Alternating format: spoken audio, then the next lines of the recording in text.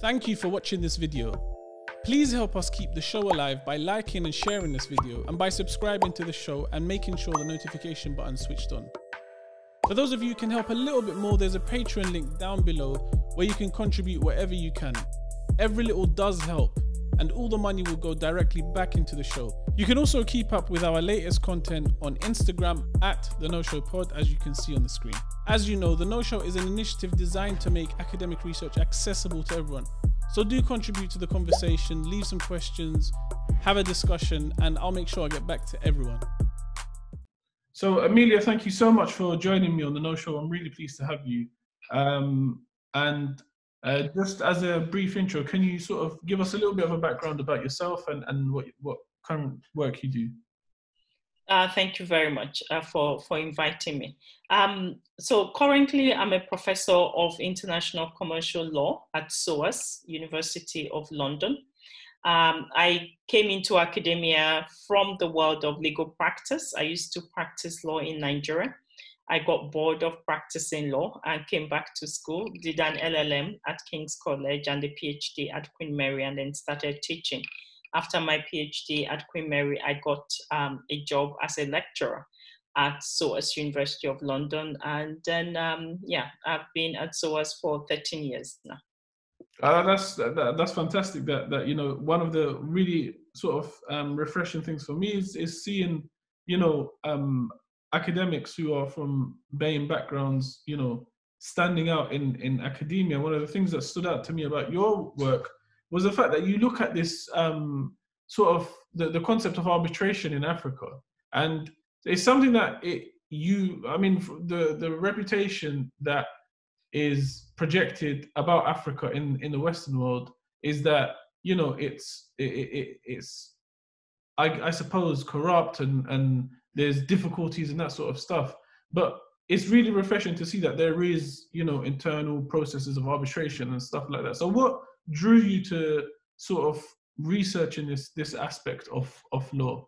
Exactly what you said. It's the narrative. So remember I said I come from the world of practice.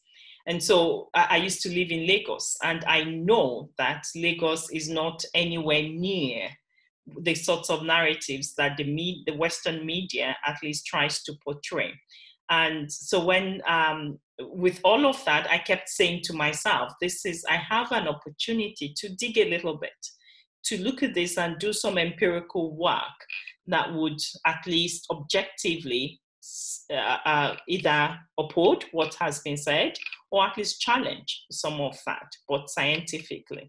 And knowing that the narrative is very different from what I know as a practitioner, that was one of the things that really encouraged me with my research. And then the second thing is quite close, which is I attend conferences. And everybody, you know, people keep talking about the continent, arbitration on the continent, as though don't even try it, don't even go there.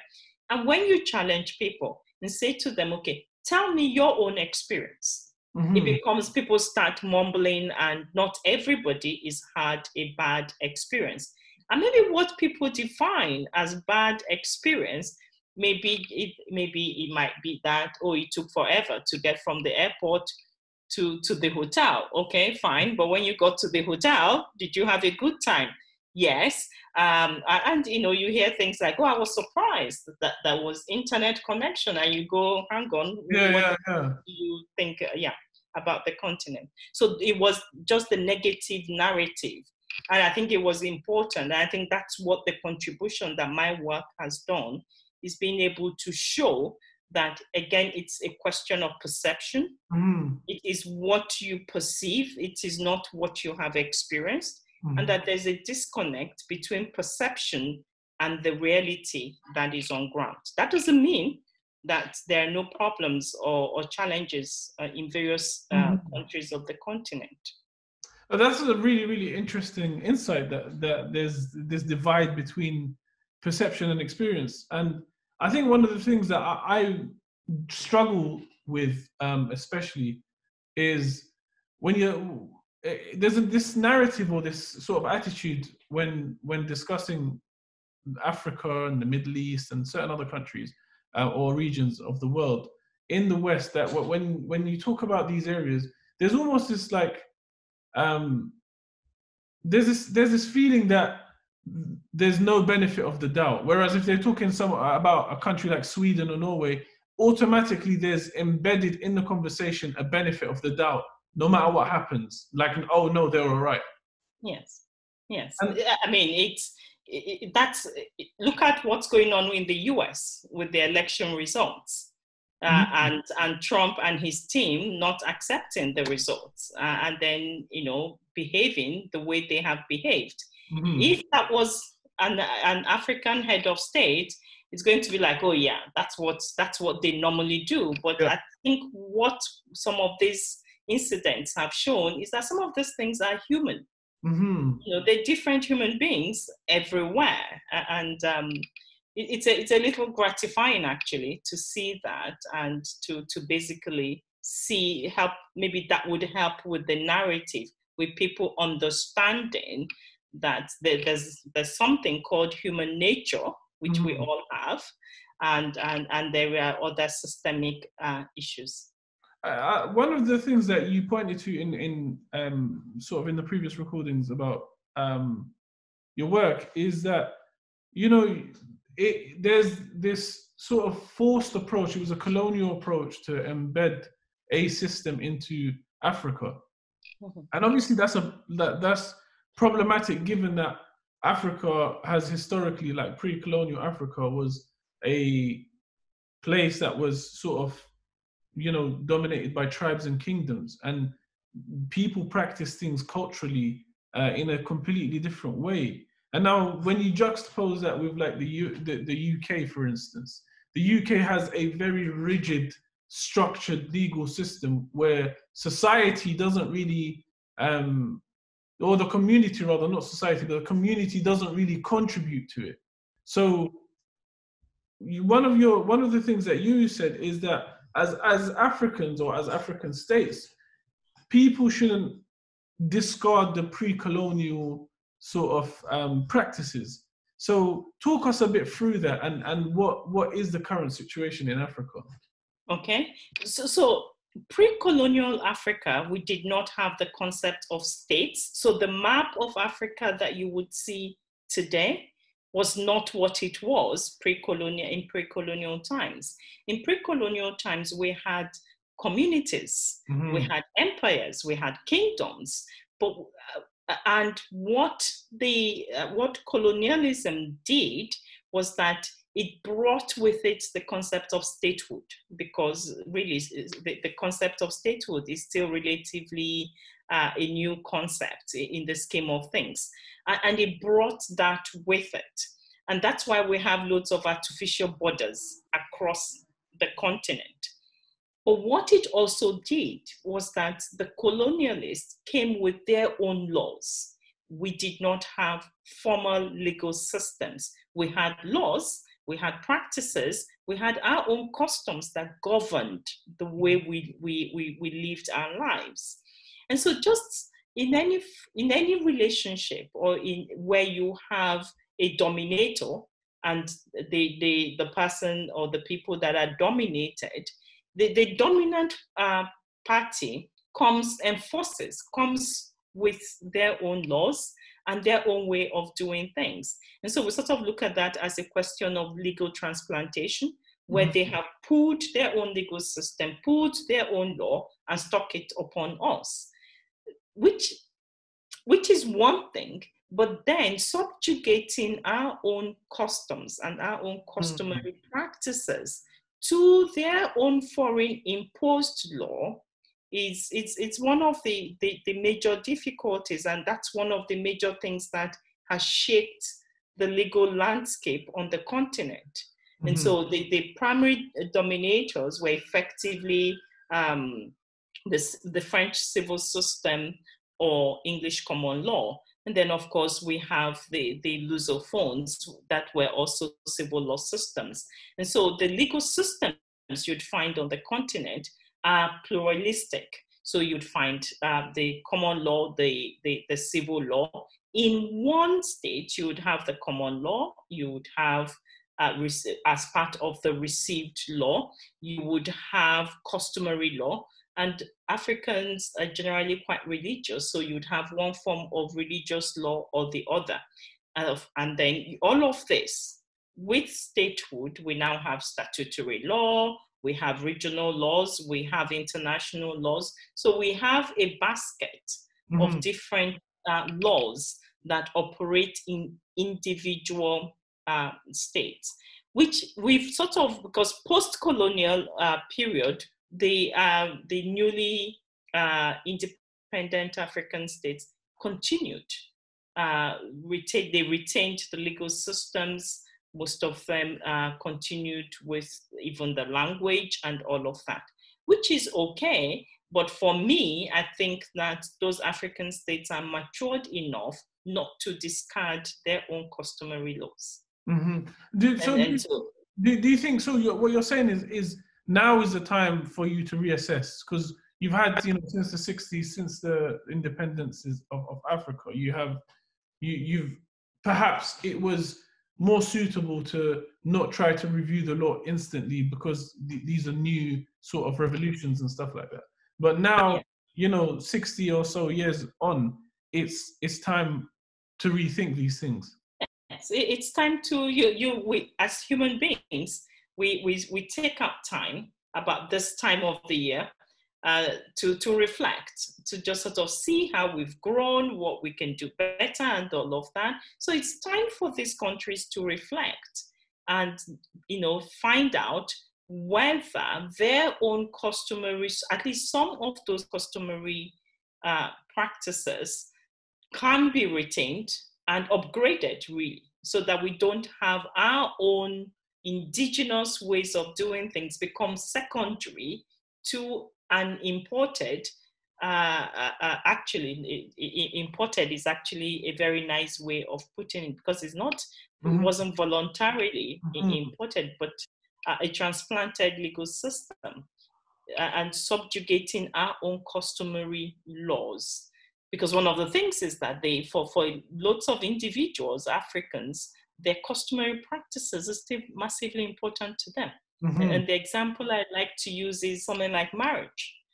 So your basic, generally speaking, normal African will have at least three. So they will do the traditional one, which is the most important for most Africans.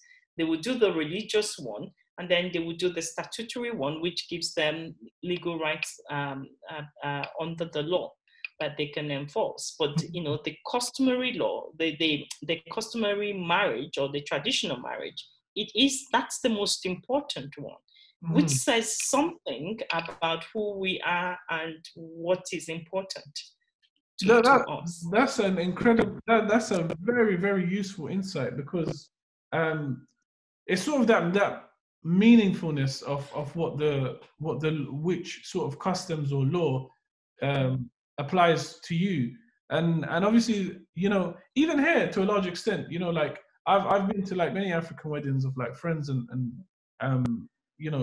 people that I've worked with, and it's very true. It's always seen as that, we have to do the legal thing now, as if it's just some secondary aspects, which is a very, very useful insight.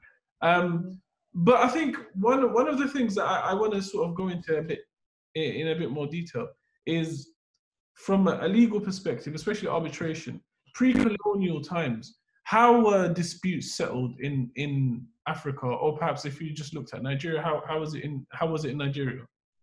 So most African communities would have very similar processes. So I'm just going to describe a process to you, and I'm going to do it comparing with what we currently have.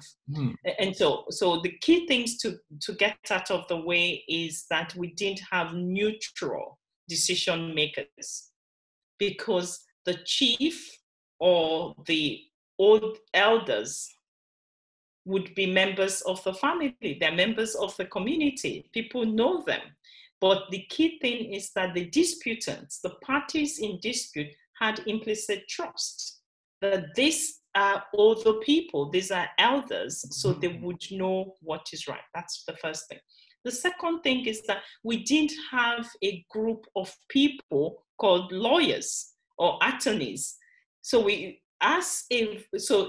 most African societies, females would not have as much rights as men. Mm-hmm. And so what you would find is that a female may not be able to speak for herself in her own dispute. And in some families, females would speak for themselves as a party to a dispute. They would sort of say what their own side of the story is. They would act as their own witness and all of that. They can also invite other people to act as witnesses for them. The other thing we didn't have is that we did not have, because we didn't have attorneys, so a lawyer that would speak on your behalf, you needed to know what customary practice or customary law you are relying on. And it's usually a question of practice. It takes time. Over time, it evolves. Customs evolve. And so you present your case, the other party presents their case, and you can ask questions. You ask. The most beautiful thing about dispute resolution in pre-colonial times and even now is the speed with which decisions were made. It was open, people were there, you listen to each other, and the decision makers go away and make their decision and come back immediately with that decision. And the most beautiful part of it is that if you accept the decision, you then have a drink together. Because for African societies, the community is more important than the individual. And which is why we're not a rights-based society. It's not a question of my personal right, my individual right, which is very Western. It is what is in the best interest of the community. And so community interest is the key in most African communities and societies. And so the need to repair that fractured communal spirit is massively important. And so what then happens if you decide that I'm not happy with this decision? Well, you can appeal that decision to the chief in council or a higher authority within the same community, but then you have to go through the whole process again. And then, can I ask, in that situation, so the decision makers because it sounds like the decision makers are also very, very much stakeholders in the situation, because they want the community to to continue to operate together. Exactly. Yes, very, very important. And their authority comes from the trust that the members of that community repose on them. And for some of them, it's the question of birthright as well. So maybe all the first male child or the oldest women in the family, because my part of the country, the women in the family are quite powerful women. They have a lot of say on what goes on, and so which is why one can make general statements, because the communities differ. That's very interesting. In that, I mean, one of the things that I can sort of make out from this description that you've so eloquently put is that it's very socialistic in nature, in comparison to, for example, English law, where if you wanted to settle a dispute in the higher courts, it's very capitalistic in nature. You have to have money for it. Well, modern forms of litigation now, since colonial period, where we then have courts, that's what it is. You have to go to the courts. If you decide to go to the courts, you have to pay the court fees and all of that. You have to pay your lawyers. But even then, when we compare that with litigating in this part of the world, it is still a lot cheaper. You know, it is because ultimately, even here, it's the taxpayer that eventually would help support that system. And so, which is unlike modern arbitration, where you're picking up all the bills yourself. The parties are picking up the bills. I think one of the things that I really like about your description is that, because I'm from Iraq, and it lends itself almost identically to how disputes are settled in the tribal world in Iraq. And you know, as somebody that's witnessed these things happening, you know, you can't help but notice that there's parties coming to a neutral sort of person, and a neutral person, they feel that their reputation is on the line, and so there's a need to sort of come up with a good decision, and you know, to make sure things are done. And so this dynamic of like having sort of the reputation speak for itself, I want to ask, could that be dangerous also in sort of in dispute settlement? Because you know, somebody could try to be maintaining their reputation by appeasing someone. So there are inbuilt checks and balances, because most times it's not one individual that makes that decision. And so the claimant, or you know, the claimant would have somebody, the respondent would have somebody, you would have maybe 2 or 3 people who make that decision as a panel. So it's very rare that it is just one person. And then there's that possibility that you can go to a higher authority. And the higher authority is usually the particular traditional ruler in council. Even the traditional ruler makes decisions with his council. In council. So I think that helps to a certain extent. And the second thing that also helps to check that possibility is that whole idea that what is more important is the communal cohesion, the continued cohesion of that community, or the family, or ensuring that everybody, you know, the peace that should prevail within that community or within that family is much more important than the personal ego or pride of the decision maker. And then the other thing is that we have what we call age grades. So you know, people born about the same time, maybe 2-3 years apart, and you know, they all form that sort of group. And so where you have a decision maker who has been unjust, or who has made a wrong decision, his own or her own age grade members can approach them and say that decision was wrong. You know, or you know, you're no longer acting as a trustworthy decision maker.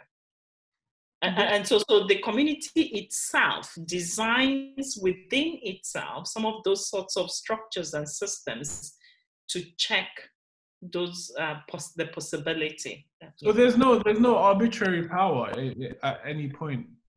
No, there is no arbitrary power, because the power belongs to the whole community, and the whole community buy into the need to preserve the cohesion of that community, which goes back to the fact that any community is connected by blood. There is either a forefather that had settled and, you know, had kids and all of that. So within that community, it's not disparate people who have no clue who the other person is, but these are people who can trace their lineage to possibly the same for parents or something. And so there is a stronger connecting factor than just that it's a community.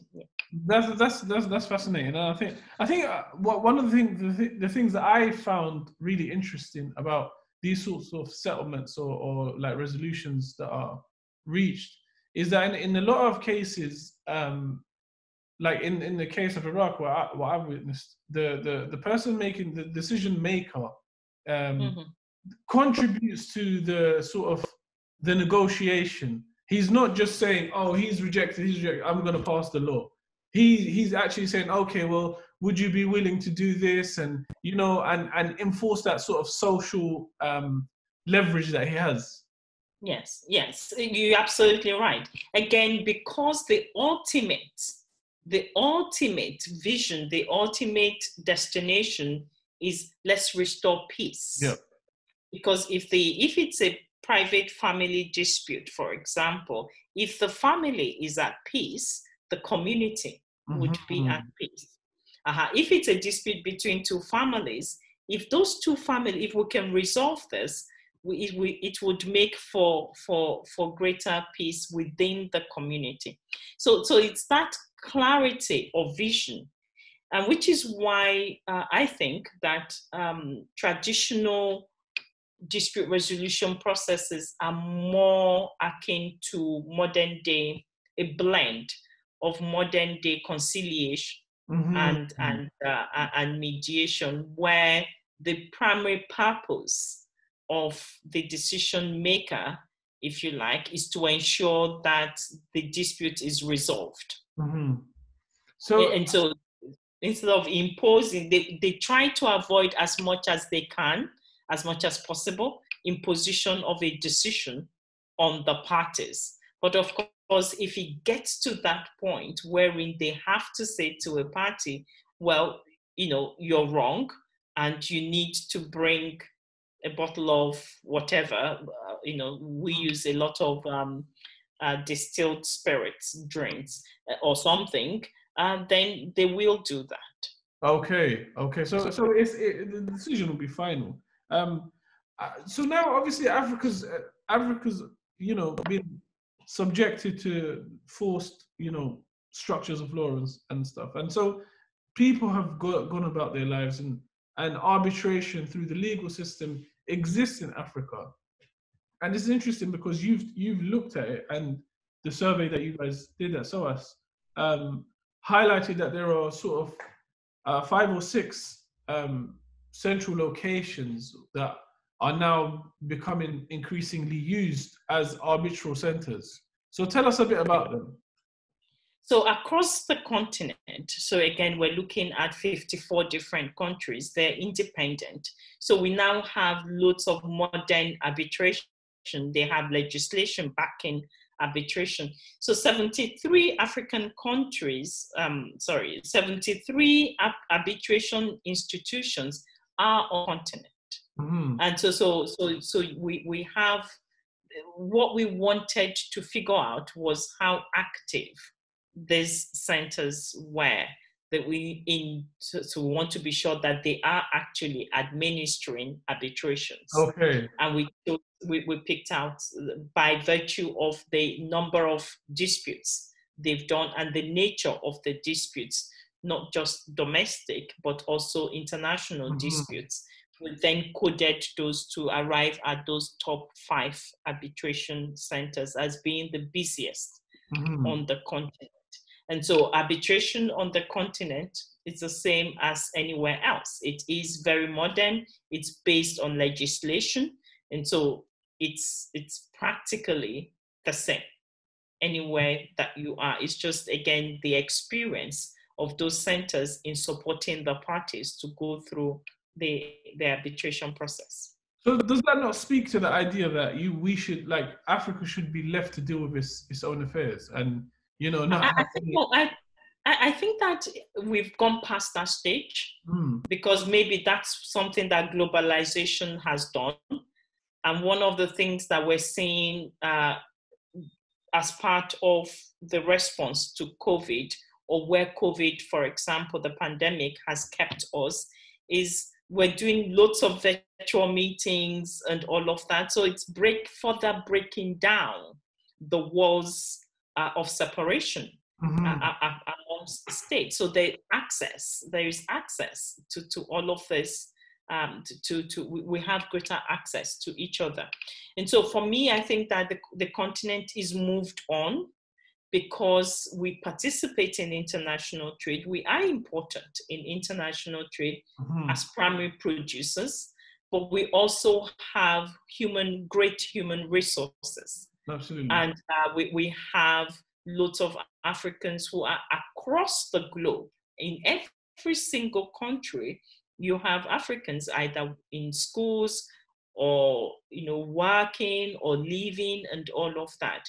So I think that what we do need to think about is not discarding what is indigenous to us and pulling that into what we now have as modern processes, so that what is indigenous to us, we can also contribute to the world, and the world or other regions of the world can learn from us what bits of what's indigenous to us. That's very interesting. I wonder in these arbitral centers, are the cases all? Because I know, correct me if I'm wrong, but arbitration law is just a center or court or what have you that attracts two participants who will both accept that this is sort of the place that is going to rule on this situation. But we both have to accept. Relatively, yes. I think I can accept that. But I think to just bear in mind that what you've described is more institutional arbitration. Okay. Because we also have arbitration where the parties have not chosen any particular institution to support them. So they will make all the arrangements themselves. Okay. But then usually, so you have the arbitration law of a particular state that would provide guidance and support to the parties. And so, for example, that our 2020 survey also looked at what we call the seats of arbitration, also looked at the top 5 arbitration countries that act as seats of arbitration. And these were South Africa, Nigeria, Egypt, Rwanda, and Cote d'Ivoire. And so any location can host an arbitration, and the arbitration can be conducted under the rules of an institution or just ad hoc, a one-off arbitration. So could it be that at some point in the future we can see Africa being, Africa attracting sort of attention for the efficiency or the that's the goal of the arbitration? Yes, it should, but it's one thing to be doing very well. It's another thing for people to know that you are doing very well, and that's where we come in.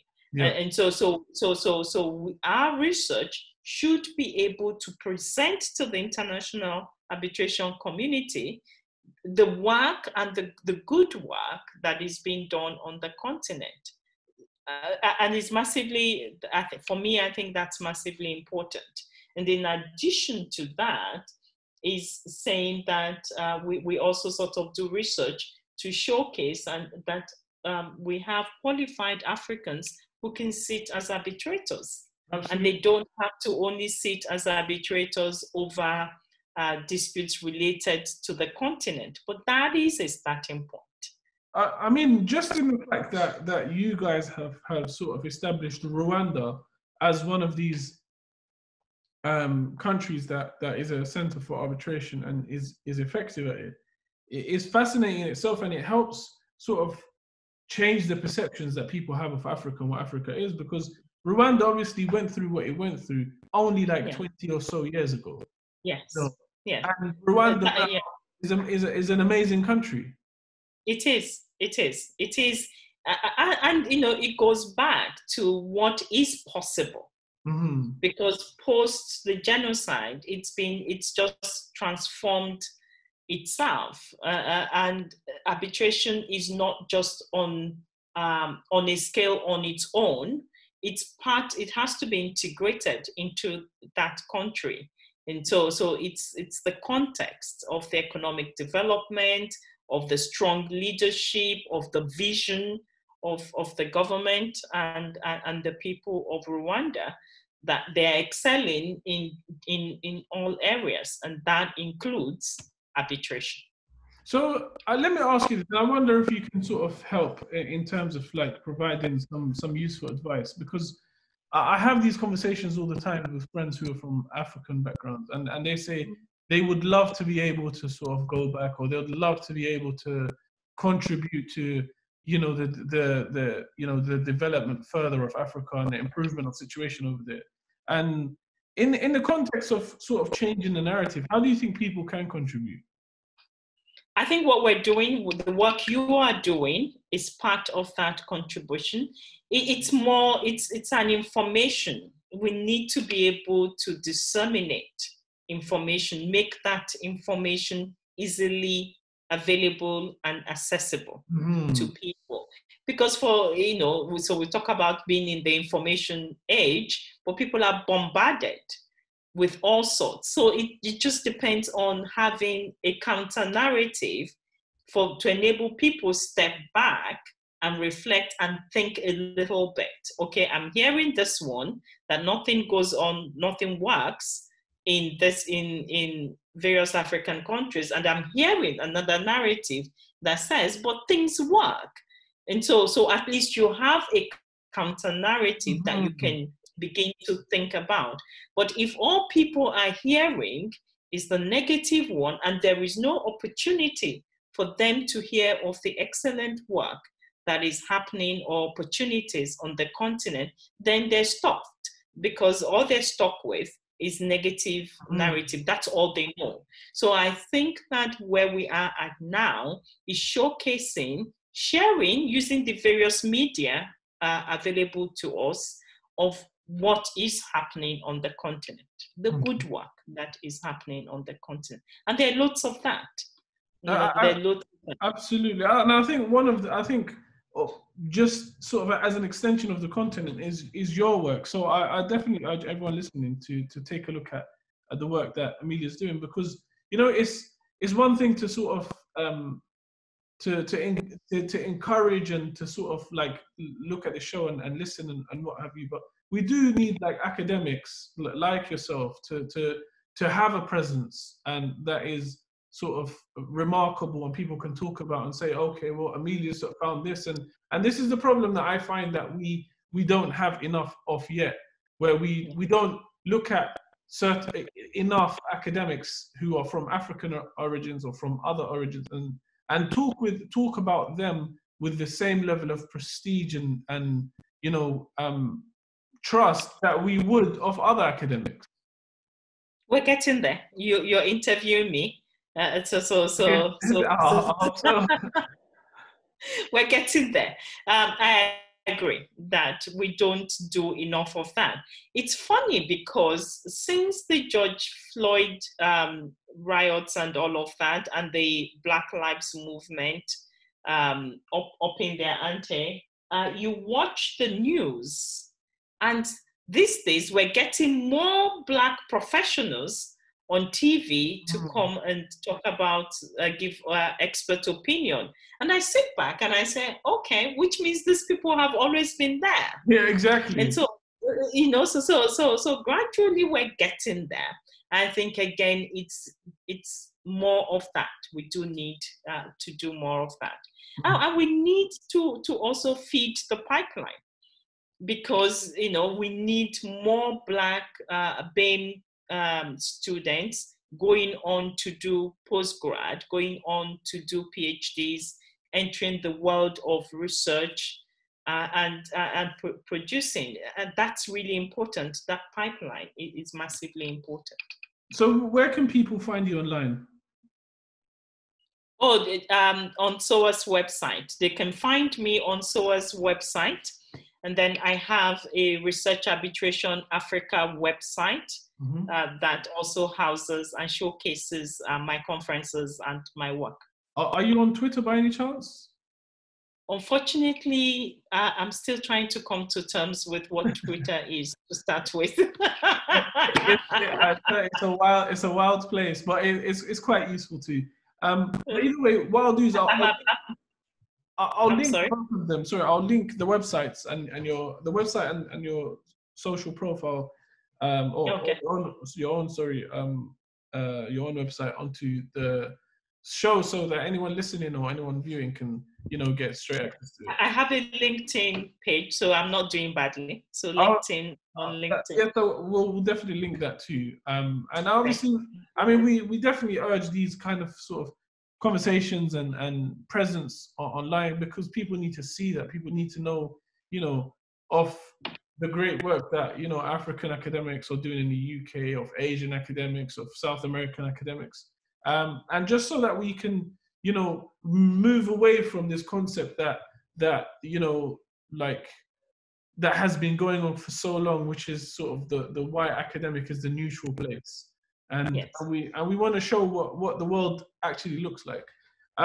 So just finally, what bit of advice would you give to any people who are sort of wanting to get into law, or the branch of law that you practice and teach? So the advice I would give is ask yourself what you're passionate about. It's really important to figure out what it is you're passionate about. And the good thing with the branch of law that I'm involved in is that there are different tracks. You can sit as arbitrator, you can act as counsel, you can act as tribunal secretary, you can work with an arbitration center, you can teach, you can do research, you can act as expert. So, which is great. In any branch of the law, there are loads to do. I think that law, all my life I've been a lawyer, yeah, and so that's all that I know. But for me, I think that law is fascinating. I think it's fascinating because it gives you knowledge, but more importantly for me, it gives you the opportunity to reflect, to think, and to push boundaries. And we need to keep pushing those boundaries because we're human beings. We continue to evolve. We're not static. We continue to change. We continue to grow. And that's important. Excellent. Well, I think that's an excellent bit of advice. And I just want to thank you again for taking the time to join me. It's been a pleasure speaking to you. Thank you very much, Hussein. Thank you for inviting me. I'm very, very grateful. Thank you for watching this video. Please help us keep the show alive by liking and sharing this video, and by subscribing to the show and making sure the notification button is switched on. For those of you who can help a little bit more, there's a Patreon link down below where you can contribute whatever you can. Every little does help, and all the money will go directly back into the show. You can also keep up with our latest content on Instagram at The No Show Pod, as you can see on the screen.